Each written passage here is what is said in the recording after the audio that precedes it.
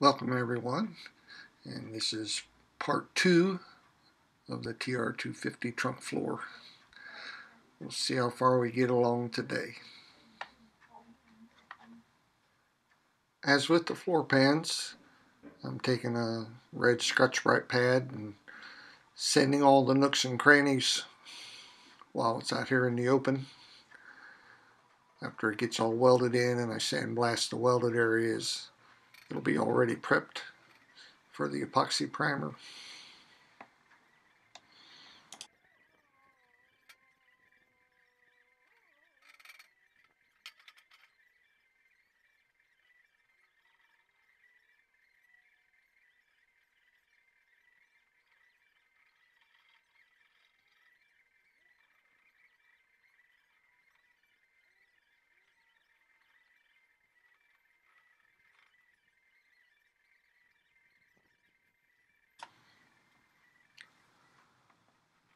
Coming up, I had Tim cut out the trunk floor, the old one, and he did a real fine job of drilling out the spot welds and delicately taking off the old floor pinch weld area. But as the more I thought about it, this area I can reach with my spot welder.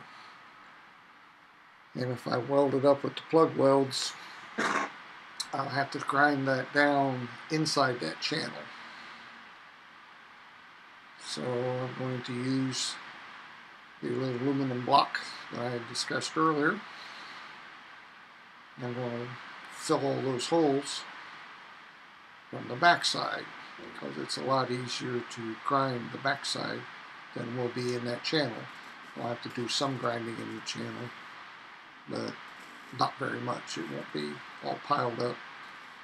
Filling a hole generally leaves a fairly high amount of weld on one side. And as it turned out, this wasn't a bad idea. It only took me less than 10 minutes to get all the holes filled up.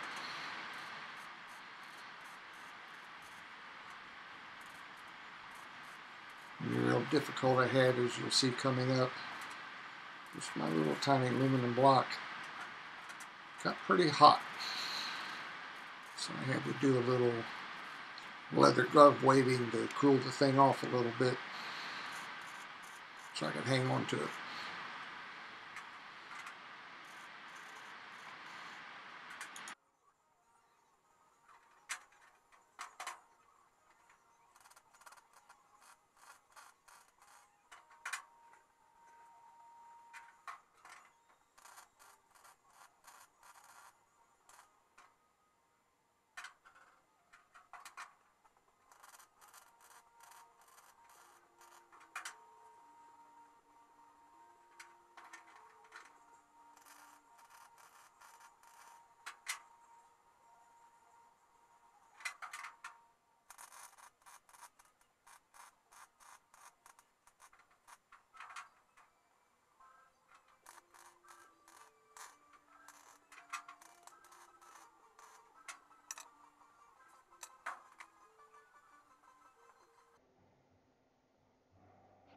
And this is the side with the aluminum block. Looks like I panned kind of quickly there, but as you can see, the welds are not stuck out very much. Made a second pass with the camera here with a little more light. This is the back side that I'll be grinding down. If you're wondering what the masking tape is for, those are two holes that are supposed to be there for the rear trunk latch. When I put the rear body panel on my brother's car, I just welded everything up. And I had to find them and drill them back out, so I remembered on this one.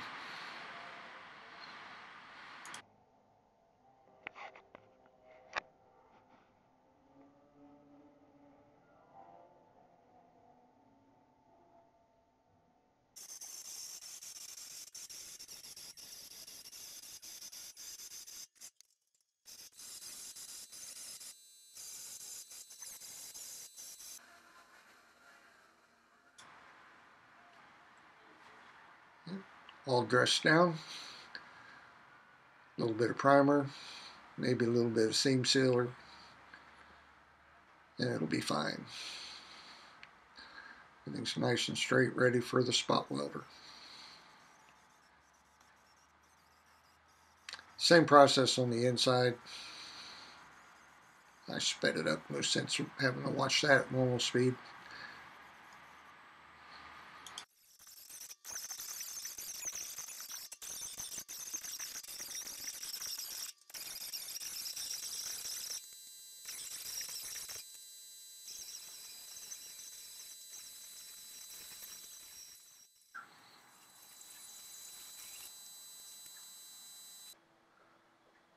Once the area was ground down, I just am epoxy priming this area that will be behind the trunk floor, and I won't be able to get in and spray anything, either paint or protectant. Not very much anyway. I can shoot some up in there, but I can't get all the way up to the lip. So I'll put some brushing on some epoxy primer. Should give it a nice layer of protection. And of course I'll use well through primer on the lip that I'm going to spot weld.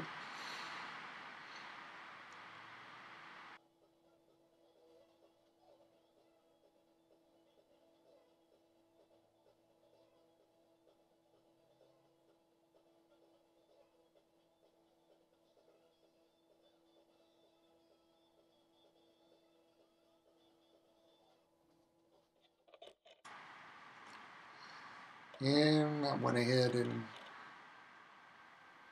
brushed the primer on the trunk floor itself. That is also in that no man's land. Well, that's it for part 2. Part 3 will be drilling some plug weld holes, fitting it, and if everything fits, we'll get her welded in. Hope you enjoyed it, and thanks for watching.